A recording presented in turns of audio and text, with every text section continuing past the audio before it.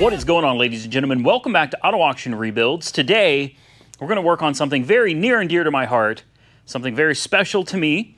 I don't expect the video is going to get a lot of views, but this really isn't about the views. This is about bringing my grandfather's 1994 Jawa Babetta, I don't know. It's a 94 Jawa, something most of you probably haven't heard of. It's an old moped from Czechoslovakia. If I remember correctly, I could be wrong about that, but I'm pretty sure that's where the bike comes from. It's a single-speed 49cc moped. It's got pedals, it's got a chain. You can actually pedal it like a bicycle. It's really a bicycle with a little teeny tiny motorized assist. My grandpa passed away a very, very long time ago. I got to know him as a little kid. I didn't get to know him as an adult myself, and that tears me up, man, because I loved my grandfather. But I'm so excited that we have his bike here. And I've seen a lot of comments, people being a little bit hateful, a little bit rude, saying that my grandfather should have bought a better moped. He should have bought a Honda. Well, that's neither here nor there because he didn't. This is what he bought. My grandparents didn't have a whole lot of money, and this he bought brand new. Brand new. So for him, this is probably a pretty big accomplishment. He's probably very excited about this. Don't get me wrong, my grandfather had cars. He always loved old cars, classic Cadillacs. He had some nice cars. All right, it wasn't like my grandpa never had anything in his whole life, but towards the end of his life, you know, he didn't have a whole lot of money. And I don't know why he ended up on a moped.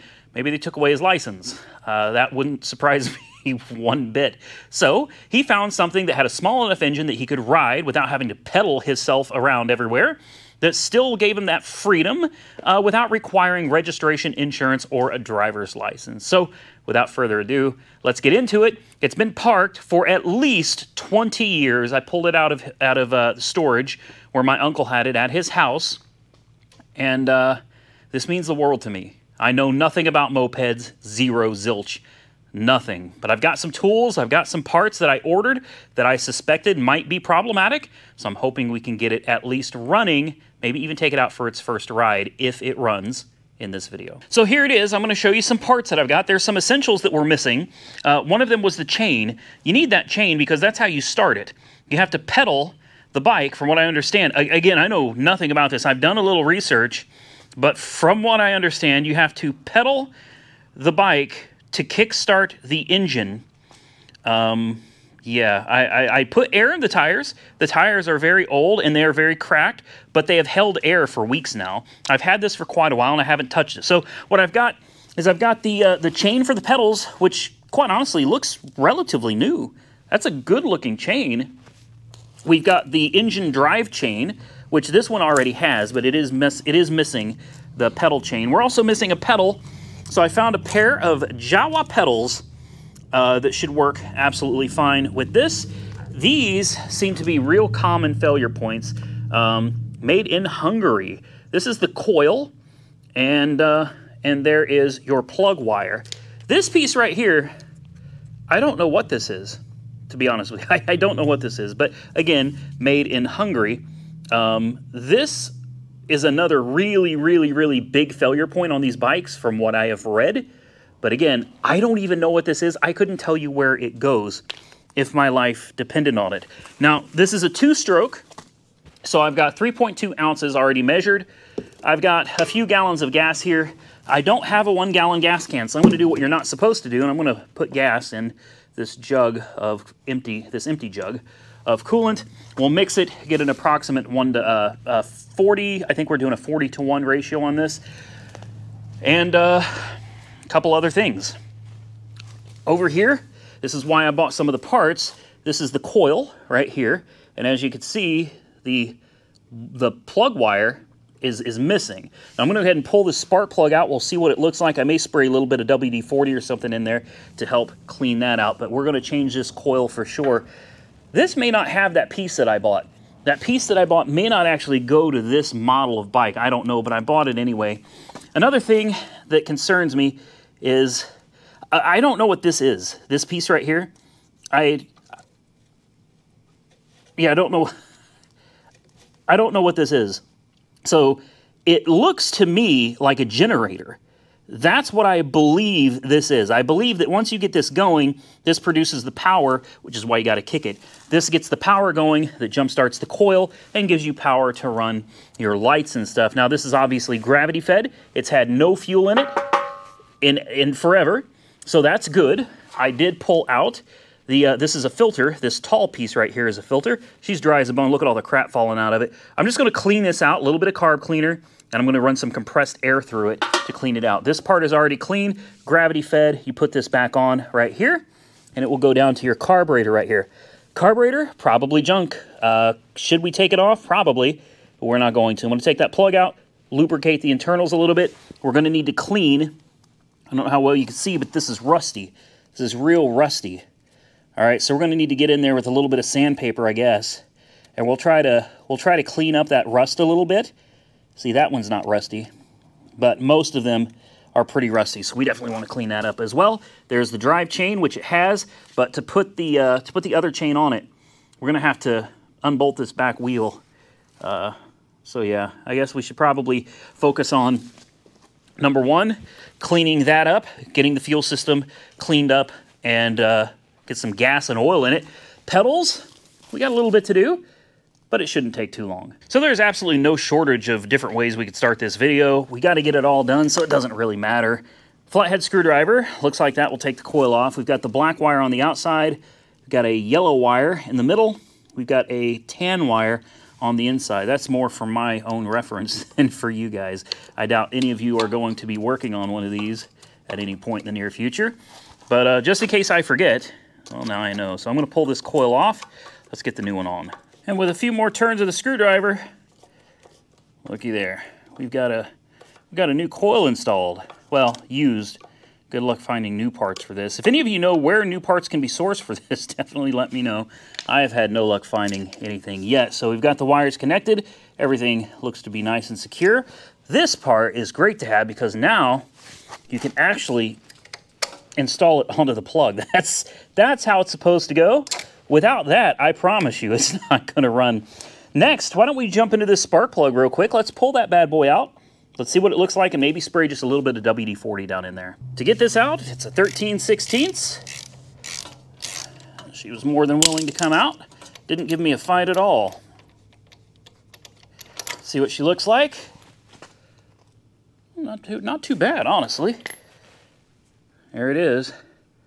That actually looks pretty good. That looks really good. So you know what I'm going to do? I'm going to get a wire brush. I'm just going to clean it up a little bit. We're going to spray a little bit of WD-40 in there, just kind of loosen things up a little bit. Reinstall the spark plug, and we'll move on to what's next. Probably starting on putting this fuel system back together. All right, we got the spark plug cleaned up. She's a little shinier now. I know it's blurry on your screen. Maybe if I would do it way out here or something, I don't know. But she's cleaned up pretty good. I guarantee you that spark plug will fire if you put some juice to her. So one of the things I did is I sprayed a little bit of carb cleaner into the engine, and now I'm going to spray a little bit of oil. Remember, it's a two-stroke engine, so we're going to give her just a little bit of oil just to lube her up just a little bit. We'll go ahead and reinstall this spark plug. There we go. Easy peasy. Then we can put that spark plug wire back on there. I think next I'm going to move over to cleaning this up. Again, I don't know exactly what that does, but it looks like a type of an alternator slash generator. Not too tight. Good enough. Let's put that on there. All right, let's focus on cleaning this up some. Maybe a wire brush or something. I might have some sandpaper, I don't know. We'll start cleaning that up because I know that is very important. All right, so I'm going to try to show you what I'm doing here. You see how nasty that is, right? And these, look how bad those are. Heavy rust in some places. But you see right there, we started cleaning them up. Looks pretty good. So what I'm doing is I took one of these things off. I'll clean the bottom of this up too, obviously. But for now, I'm just focusing on this. Put a little bit of that. Very gently, slowly, just a little bit of this. A little bit of this action right here. It doesn't take much.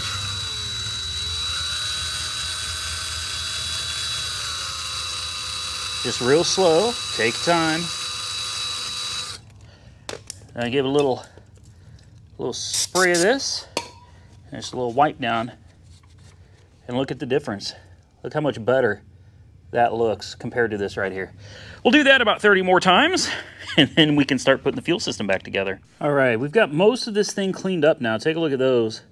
That was absolutely just covered in rust. That still looks pretty nasty on the outside, but that shouldn't matter.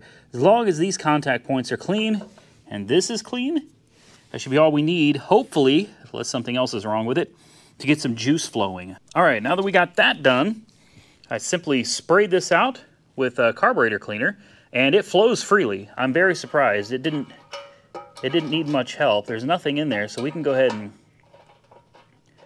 let's just spin that sucker right back on there. We'll get it lined up where we want it. Looks like this will just slide right back on there. And we're getting there, guys. We're getting there. Spark plug's cleaned up. Those contacts are cleaned up. New coil is installed. Fuel tank is coming back together. We got to put a couple pedals and a chain on and put some gas in it. I'm crossing my fingers. I'm really nervous. I'm really excited. This thing could run or it might not. But either way, if it's got pedals and I can ride it, we'll at least take it out. We'll take it for a ride. I'm taking it out for a ride. I'm taking my grandpa's bike out for a ride in this video. It's taking a little longer than I anticipated.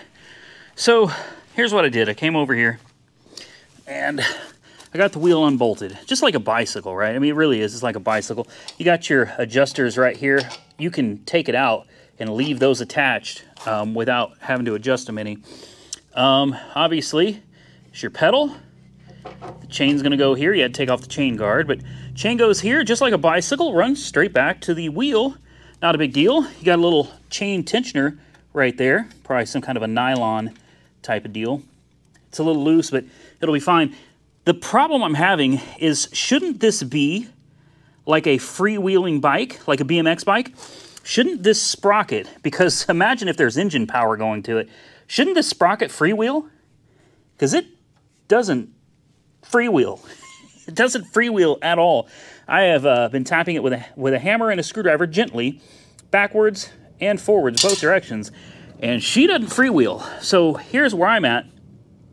If this thing can't freewheel, I guess the problem is I don't understand how this bike works. But on a normal bike, if you were to start pedaling and that doesn't free spin, if you get going 15, 20 miles an hour, those pedals are going to be going 15, 20 miles an hour with you. That could hurt. Ask me how I know. So generally speaking, you want a bike that can freewheel when you're trying to, when it wants to go backwards.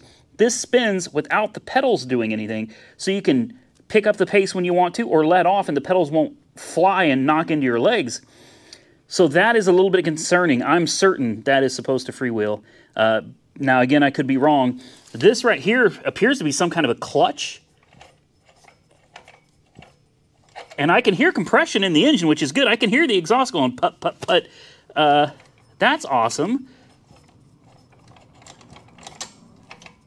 Okay, so she got a little bit of compression. I'm going to play with this a little more, maybe spray a little WD-40 on it. I guess I could be wrong. Maybe that's not how this works. I'm certain, though, if this doesn't free spin and this wheel is spinning, those pedals are going to be going like crazy. And I'm certain that that is not the way this thing would have been made. So give me a few minutes. Let's see if we can figure something out. All right, update time. We got a chain. I got it freewheeling somewhat. So I'm going to have to keep a very close eye on that. It took a lot of WD-40, a lot of tapping. It's freewheeling. It's not right. So I'm going to have to watch those pedals. Went ahead and shot a little lube into the pedal sprocket just for good measure. The wheel is not bolted on, but it is on. So now the fun part comes in, where we have to make sure the chain stays on this drive wheel right here, which it's not. It fell off, so that's great. We'll have to fix that. But once we get that on, we got to get the wheel centered. You don't want the wheel just being crooked or anything. You need to get the wheel as centered as possible in there. Then we got to make sure both of these chains are tensioned properly. Once we do that, we can actually throw this shock absorber back on right now. Okay, maybe not one-handed. We're close, guys. We're close. I'm going to button this up, and then I think, unless I'm mistaken, we put the pedals on and pour some gas and oil in it, it's time. There's nothing left to do but find out if it's gonna run. Whew. Who thought something this small could be this damn tiring? Guys, we got it back together. It's got no rear brakes. I do have them hooked up. May just be a deal they're not adjusted. Yeah, they're just not adjusted right, I guess. May need to adjust the rear brakes some. But we got the pedals. We got it all together, just no gas. But look at this. Look at this. And look at that. I'm going to knock it over. Now, my biggest problem is this engine doesn't turn over when you spin it. But here's something I found out as I was playing with the pedals. If you really get on it, okay, you really got to put some pressure on it. See that?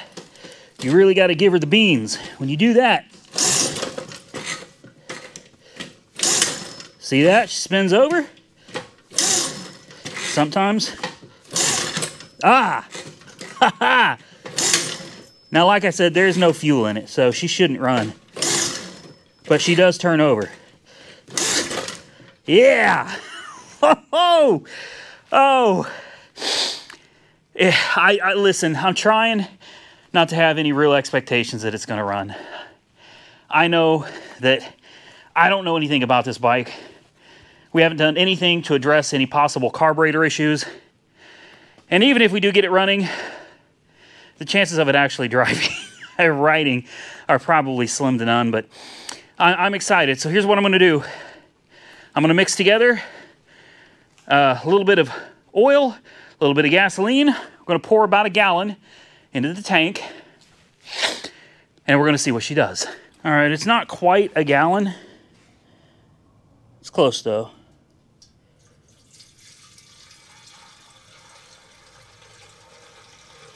Oh, I'm excited. I'm excited. Like I said, I don't expect it to run. But man, if it did, it would just make my absolute day. All right, here we go. She's got gas. It's all up to the bike now. And the carburetor, for sure. Cross your fingers, guys. This is it's a big deal to me. So, I guess the next thing to do is probably move this stuff out of the way. There we go. Get all this crap out of the way here so that we don't risk hitting anything. Should we turn on the fuel? Oh, that's reserve. There we go. I think that's fuel, right? On. It's bubbling. Leaking. Carburetor leaking. I don't see anything leaking. Okay. So far, so good. So far, so good. Now, there's a choke. I see air. Oh, it's leaking a little. Hold on. Where's that leak coming from? Well,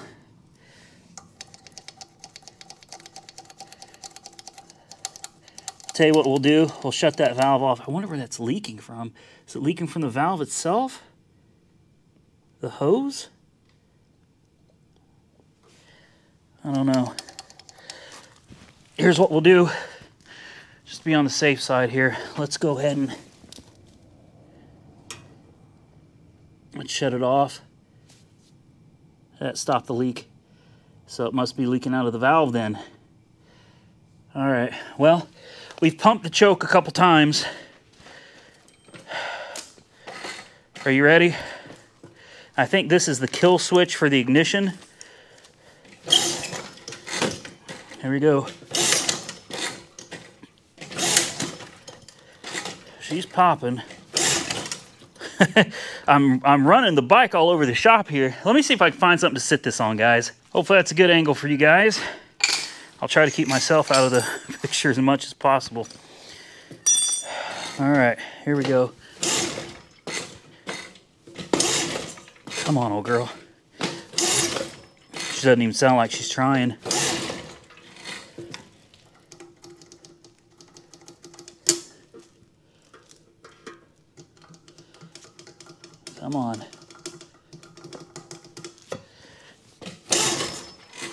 No, it doesn't sound like she's doing anything.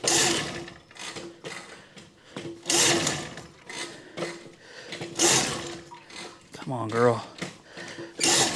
Come on. Come to life. Whew. I wonder if I could just sit on it and... I mean, you got to really give it to Beans, though. Nah.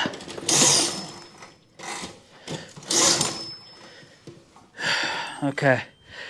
Well, doesn't seem like that's doing anything. So give me a minute. Let me take a quick look at it. All right, so here's what we got.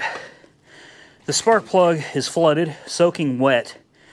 I want to know if we got spark. You can't see it, but I got the spark plug hanging out. And I'm going to give it a quick kick. It sparks. Good spark. Engine's got good compression. You can hear it. All right. I've shut the fuel off. I'm going to spray a little carb cleaner in there. Dry this thing out a little bit. We'll put the plug back in. Let's see if we can get it to kick off even for just a minute. Just had to open up a stuck closed choke. Yeah. Come on, old girl.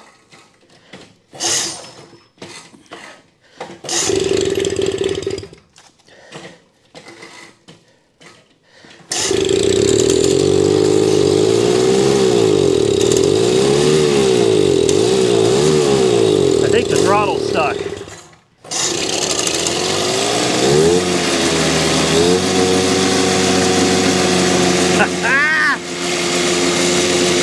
Listen to her run!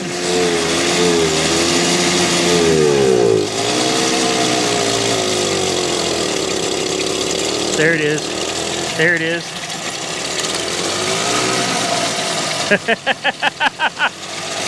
Oh my God. My grandpa would be so thrilled right now to see this thing running. Look at the smoke. Wow.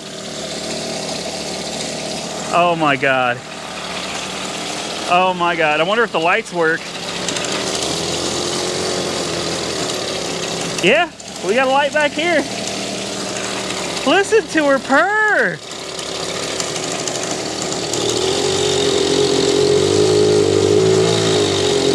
The carburetor's a little gummed up for sure. I don't think we have any back brakes either, no. Brake light works too, look at that.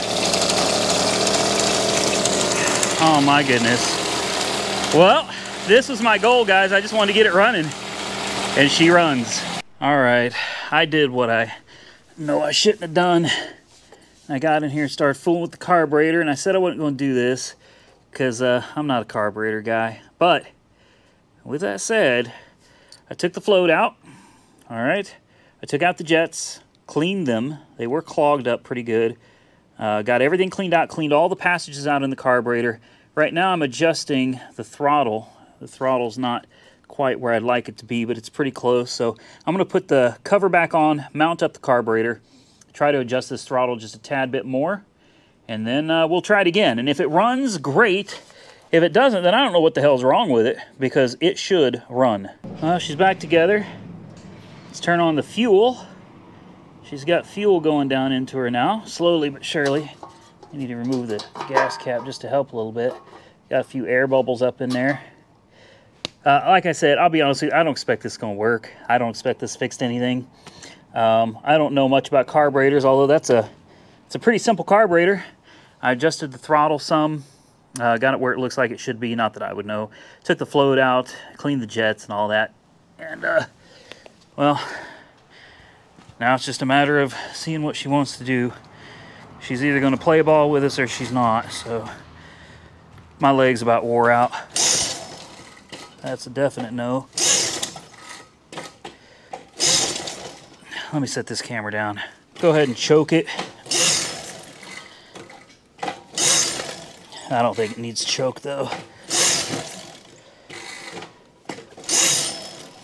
Yeah.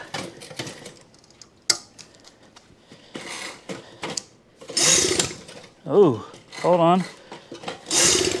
Come on, girl. I'm tired. I'm burned out, man. It's been hours. She just don't want to run. So I'm gonna try just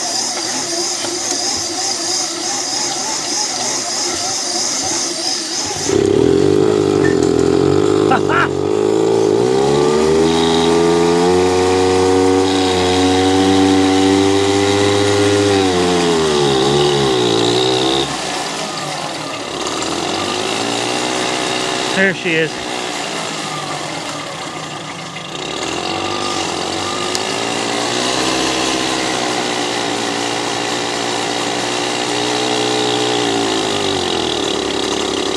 I'll be down. I'll be down. There we go, Grandpa. There she is. There she is.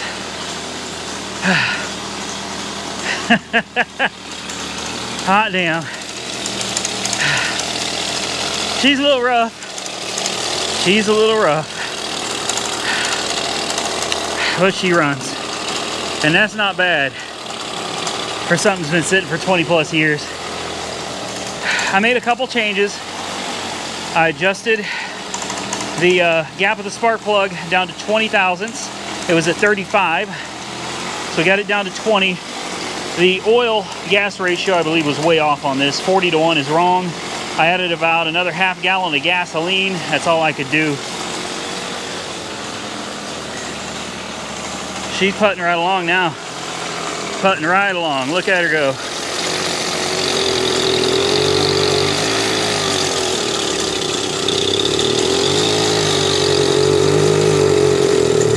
Oh, she's flooding. Come on. No. Didn't like that. Horn work?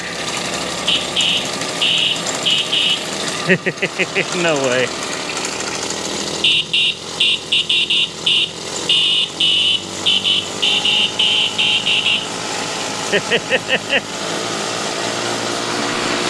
Well, she's starting to run a little better. I expect.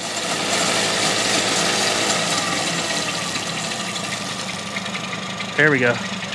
Purrs like a kitten. We're gonna need to open this up. She's gonna die. Yeah, let's open this up. It's getting smoky in here.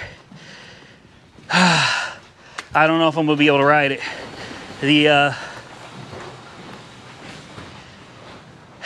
throttle is binding. It's definitely sticking pretty good. But she runs. So here's what I'm gonna do. I'm gonna stop for a minute, let this place air out, play with her for a minute more. Let's see if we can possibly take her on a quick little ride. All right, guys, it's time for a ride. Let's see if I can get her to fire up. Oh, come on. Whoa. Woo. Okay. Well, you know.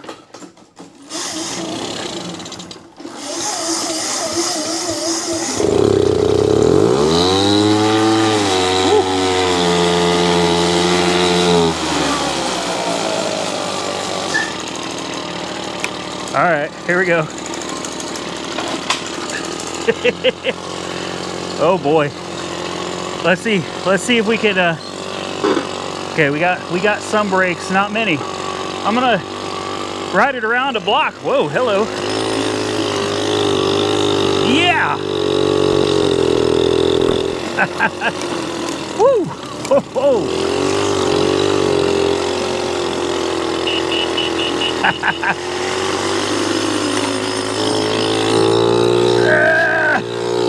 There we go.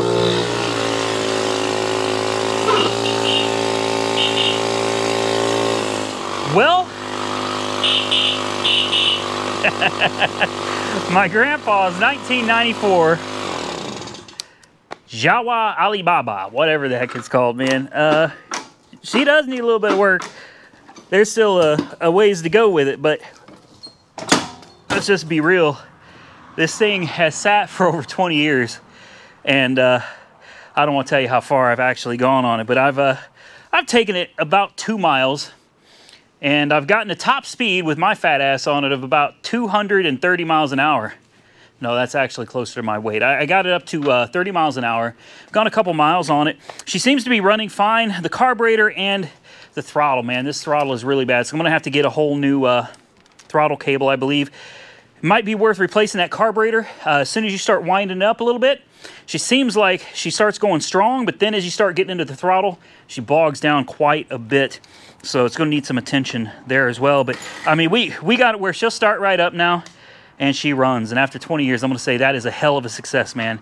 I can't wait to show my mom the video. I think she's gonna be really happy to see Grandpa's old bike back on the road again. Not to worry, that's it for this video, but there's more videos to come. Don't forget, we got a 1925 Model T. It's pretty much the same thing as this, really.